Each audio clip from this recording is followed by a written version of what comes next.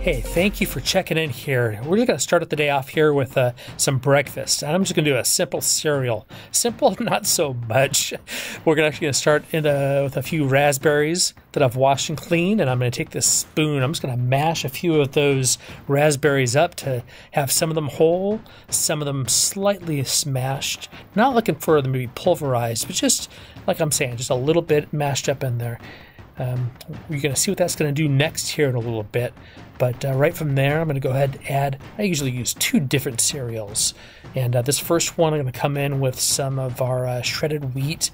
Has nice little sugar tops on there. And then throw a few flakes in there. Right now, we got 3 different textures in there. That's going to be really nice. And just add a little bit of agave there, a little bit of sweetener. You can use honey or any other sweetener that you might want to use. Lastly, we're going to come in with some milk. And here I'm using a soy milk from Pacific Foods, but you use whichever kind of milk, whole milk, part skim milk, oat milk might be really nice.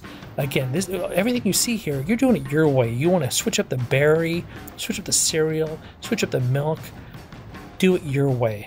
That's what I'm doing here, showing you options and ways to do it better and different that make you happy.